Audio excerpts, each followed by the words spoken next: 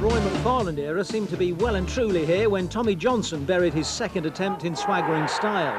Maybe Derby could now get down to the business of winning away from home. Did I speak too soon? Paul Walsh is carrying Portsmouth single-handedly since Whittingham came to Villa Park, and how he made Derby pay for their temerity. That was the equaliser, and this was the shot which allowed Durnin to take the game out of County's reach. McFarland still hopes to have John Gregory alongside him. He might need it. Short tugging at Walsh, and Derby were 3-1 down before you knew it. That defence has leaked 14 times on enemy territory, and Kitson's smart reply was only the 4th goal they've converted away from the baseball ground.